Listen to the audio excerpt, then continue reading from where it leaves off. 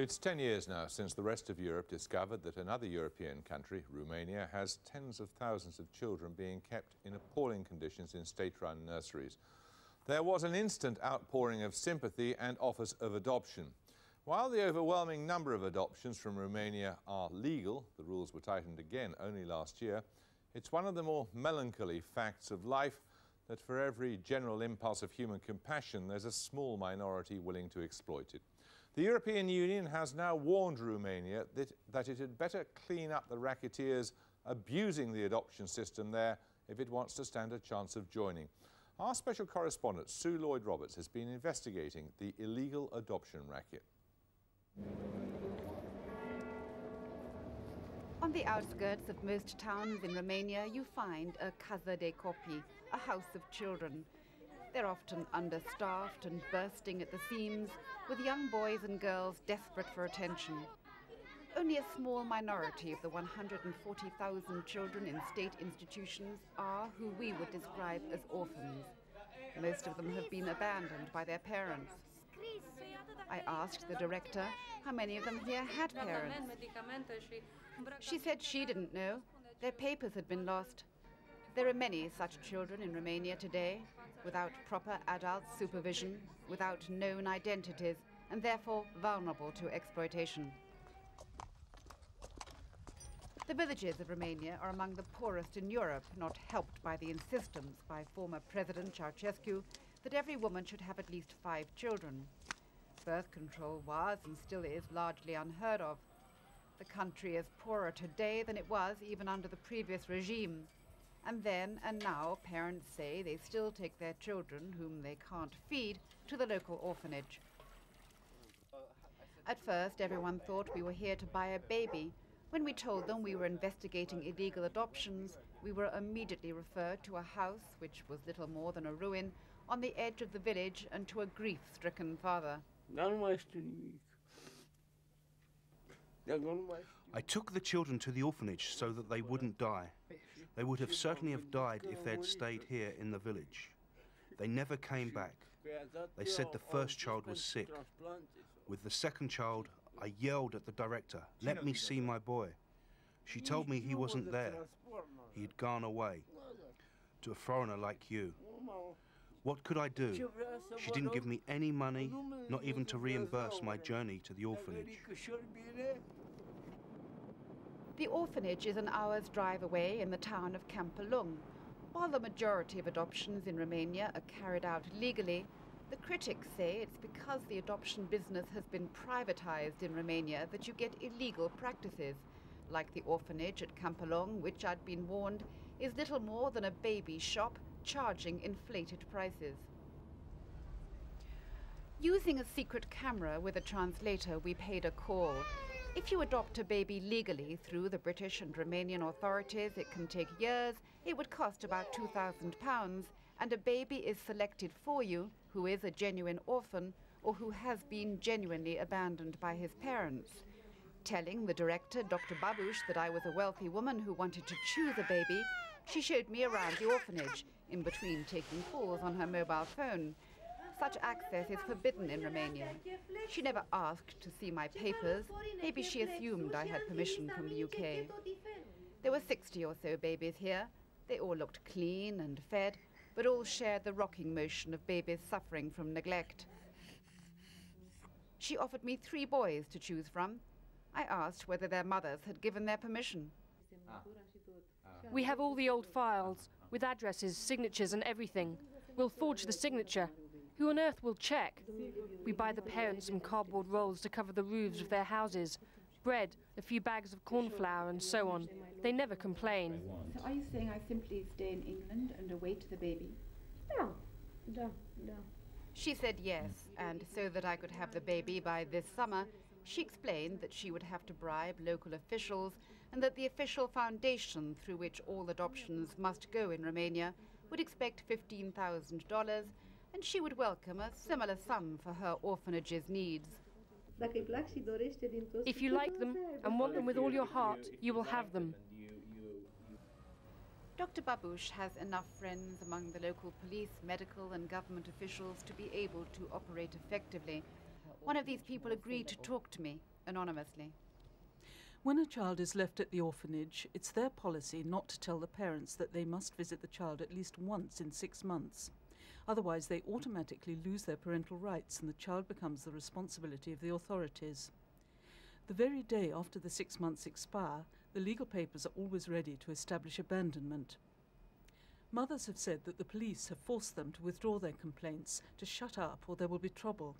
And of course some mothers are happy to produce babies for Dr. Babouche, children to order. Mr. and Mrs. Preboy are some of Dr. Babouche's most trusted suppliers. Because they produce healthy babies and they don't cause trouble, the doctor pays them $1,000 a baby. They've given 6 children to Dr. Babouche, and the mother showed me photos of her twins now in America. I was still posing as someone wanting to adopt a baby, and the father was keen to impress me. The director knows when we have had a new baby, and she takes it to the orphanage and keeps it separate, so it doesn't catch any diseases. She gives the baby better clothes and better food. We've had no problems with her. She's taken care of all our children. But this is the main source of income. He said yes, producing babies is their main source of income. They suggested I take baby Nico back home with me. As they began to bargain, I began to realize what people mean when they talk about Romania's industrialization of the womb. I made my excuses and left. We headed towards Bucharest, where I'd heard that it's even easier to buy babies, and a friend showed me that the best place in the city to buy was around the courthouse. Within half an hour, we were offered 3. This gypsy woman offered us her sister's child. Another gypsy offered her as yet unborn baby. She said it would be her 9th, and she simply couldn't afford to feed another. This man explained that babies weren't his business, but when I said I was prepared to pay a lot of hard currency in cash, he asked me to meet him later that night. Constantine brought with him a 4-year-old girl. 100.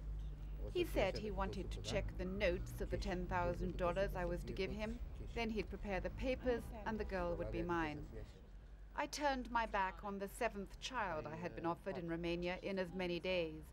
It was now clear that people are desperate to sell, but how do they get on when they try getting the child abroad? I arranged to meet a young newspaper journalist who, with the temerity of youth, has exposed what he calls the international adoption mafia in Romania.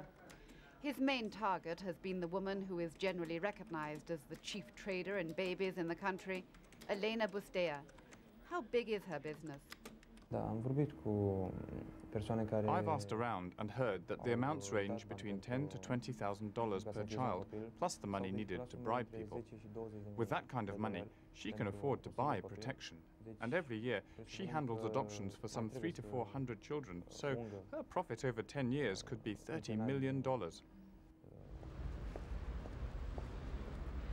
I telephoned Elena Bustea and repeated my story that I was rich but divorced and probably considered too old to adopt, and so I didn't have the essential permissions from the UK. She asked me to come round the next day and she said she would help me, but by the time I arrived, she changed her tune. In Romania, we must respect the law as the Romanian law. It's normal here in Romania, and after that we cannot do anything for you because you must have all the documents from your state, from where you come to adopt in Romania. But some foreigners who get to deal with Elena Bustea regret it, especially in Italy and in Spain, where, with these countries' falling birth rates, there are fewer controls than in Britain. Like Signor and Signora Mantiani, an Italian couple, they went to Romania and met the girl they were told they could adopt and spent a month with her. They paid $18,000, but the child never arrived when they returned to Italy. We hope they will stop this business. They shouldn't be allowed to mess with young children and to deceive people. They showed the same child to 8 or 9 couples, but obviously only one was lucky enough to adopt the child. But they took money from all the couples, and that's why she has lots of money and power over there.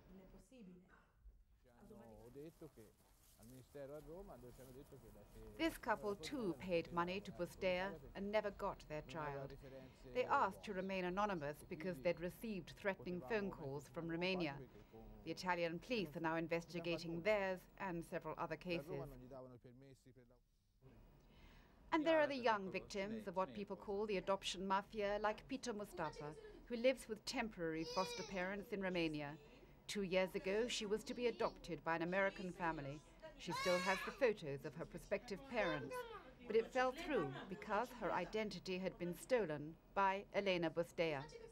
We traced her parents, who told us that when Peter was born 5 years ago, like many parents, they decided they couldn't afford to keep her, and they were approached by an agent.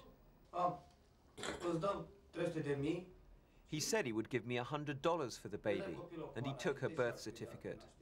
But he gave back the baby, kept the birth certificate, and never gave us any money. So we put her in an orphanage. Since then, Peter has never seen her parents. She's been abandoned twice in her short life and now has no hope of being adopted. The records show that a girl of the name of Peter Mustafa had already been adopted by a Spanish family. Her name had already been used. I never thought I'd see something like this. It's very painful to see that there are people who trade in children's souls. The case was referred to the Bucharest Police Organised Crime Prevention Unit. I went back to our Stefan, who has now been told by his bosses that he can no longer write about Elena Bustea, whether the police have investigated. Though we have had a succession of governments, no one has ever touched this woman. At a point, all police investigations have had to stop. It's obviously a forbidden subject. Romania's image abroad could suffer if there's evidence of an organized network that's selling children.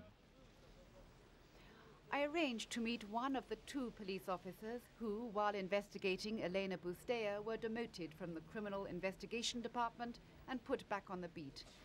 But he changed his mind about talking to me. He said he was on the verge of a mental breakdown over the whole business, and anyway, to keep his job, he would need permission from the Ministry of Interior, which he clearly would never get, according to Romania's former Prime Minister. Once I knew that the 2 police officers were on the case, I contacted the Interior Ministry, but although I gave the investigation my full backing, the officers were taken off the case. I think, although I cannot go into detail, but based on what is being said about the woman who owns this adoption business, I think that these people enjoy protection at the highest political level. You say the investigation was stopped at the highest level, but there is no higher level over a Prime Minister, apart from the President. Did it come from there? You can draw your own conclusions regarding at which level this intervention came. The habit of dumping babies was formed under communism. Once the horror was revealed, the West stepped in with usually good intentions. Sadly, this collision of cultures has left some of Romania's most vulnerable children the victims. And the child becomes the responsibility of the authorities. The very day after the 6 months expire, the legal papers are always ready to establish abandonment. Mothers have said that the police have forced them to withdraw their complaints, to shut up, or there will be trouble. And of course, some mothers are happy to produce babies for Dr. Babouche, children to order. Mr. and Mrs. Preboy are some of Dr. Babouche's most trusted suppliers. Because they produce healthy babies and they don't cause trouble, the doctor pays them $1,000 a baby. They've given 6 children to Dr. Babouche, and the mother showed me photos of her twins now in America. I was still posing as someone wanting to adopt a baby, and the father was keen to impress me. The director knows when we have had a new baby, and she takes it to the orphanage and keeps it separate, so it doesn't catch any diseases. She gives the baby better clothes and better food. We've had no problems with her. She's taken care of all our children. But this is the main source of income. He said yes, producing babies is their main source of income. They suggested I take baby Nico back home with me. As they began to bargain, I began to realize what people mean when they talk about Romania's industrialization of the womb. I made my excuses and left. We headed towards Bucharest, where I'd heard that it's even easier to buy babies, and a friend showed me that the best place in the city to buy was around the courthouse. Within half an hour, we were offered 3. This gypsy woman offered us her sister's child. Another gypsy offered her as yet unborn baby. She said it would be her 9th, and she simply couldn't afford to feed another. This man explained that babies weren't his business, but when I said I was prepared to pay a lot of hard currency in cash, he asked me to meet him later that night. Constantine brought with him a 4-year-old girl. 100. He said he wanted to check the notes of the $10,000 I was to give him, then he'd prepare the papers and the girl would be mine. I turned my back on the 7th child I had been offered in Romania in as many days. It was now clear that people are desperate to sell, but how do they get on when they try getting the child abroad? I arranged to meet a young newspaper journalist who, with the temerity of youth, has exposed what he calls the international adoption mafia in Romania. His main target has been the woman who is generally recognized as the chief trader in babies in the country, Elena Bustea. How big is her business? I've asked around and heard that the amounts range between $10,000 to $20,000 per child, plus the money needed to bribe people. With that kind of money, she can afford to buy protection. Charging inflated prices. Using a secret camera with a translator, we paid a call.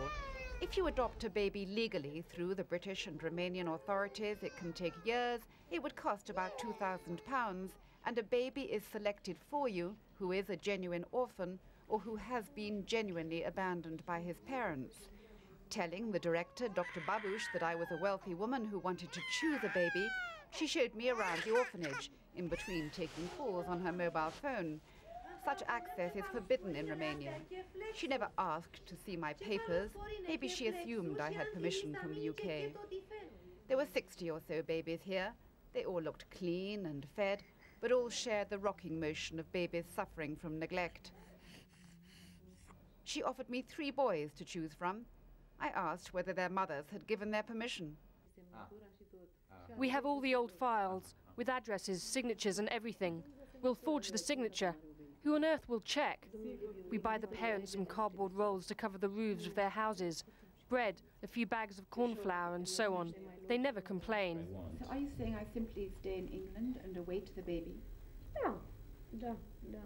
She said yes, and so that I could have the baby by this summer, she explained that she would have to bribe local officials and that the official foundation through which all adoptions must go in Romania would expect $15,000, and she would welcome a similar sum for her orphanage's needs. If you like them and want them with all your heart, you will have them.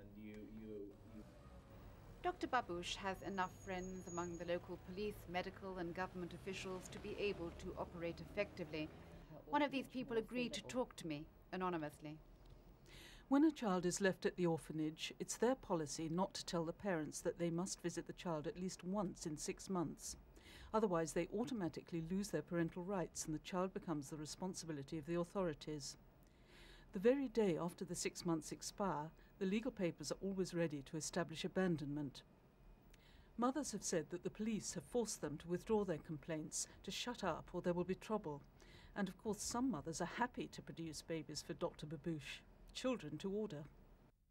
Mr. and Mrs. Preboy are some of Dr. Babush's most trusted suppliers. Because they produce healthy babies and they don't cause trouble, the doctor pays them $1,000 a baby. They've given 6 children to Dr. Babush, and the mother showed me photos of her twins now in America. I was still posing as someone wanting to adopt a baby, and the father was keen to impress me. The director knows when we have had a new baby, and she takes it to the orphanage and keeps it separate, so it doesn't catch any diseases. She gives the baby better clothes and have the baby by this summer. She explained that she would have to bribe local officials and that the official foundation through which all adoptions must go in Romania would expect $15,000, and she would welcome a similar sum for her orphanage's needs. If you like them and want them with all your heart, you will have them. Dr. Babouche has enough friends among the local police, medical and government officials to be able to operate effectively. One of these people agreed to talk to me anonymously. When a child is left at the orphanage, it's their policy not to tell the parents that they must visit the child at least once in 6 months. Otherwise, they automatically lose their parental rights and the child becomes the responsibility of the authorities. The very day after the 6 months expire, the legal papers are always ready to establish abandonment. Mothers have said that the police have forced them to withdraw their complaints, to shut up or there will be trouble. And of course some mothers are happy to produce babies for Dr. Babouche, children to order. Mr. and Mrs. Preboy are some of Dr. Babouche's most trusted suppliers. Because they produce healthy babies and they don't cause trouble, the doctor pays them $1,000 a baby. They've given 6 children to Dr. Babouche, and the mother showed me photos of her twins now in America. I was still posing as someone wanting to adopt a baby, and the father was keen to impress me. The director knows when we have had a new baby, and she takes it to the orphanage and keeps it separate, so it doesn't catch any diseases. She gives the baby better clothes and better food. We've had no problems with her. She's taken care of all our children. But this is the main source of income. He said yes, producing babies is their main source of income. They suggested I take baby Nico back home with me. As they began to bargain, I began to realize what people mean when they talk about Romania's industrialization of the womb. I made my excuses and left. We headed towards Bucharest, where I'd heard that it's even easier to buy babies, and a friend showed me that the best place in the city to buy was around the courthouse. Within half an hour, we were offered 3. This gypsy woman offered us her sister's child. Another gypsy offered her as yet unborn baby. She said it would be her 9th, and she simply couldn't afford to feed another. This man explained that babies weren't his business, but when I said I was prepared to pay a lot of hard currency in cash, he asked me to meet him later that night. Constantine brought with him a 4-year-old girl. 100. He said he wanted to check the notes of the $10,000 I was to give him, then he'd prepare the papers and the girl would be mine. I turned my back on the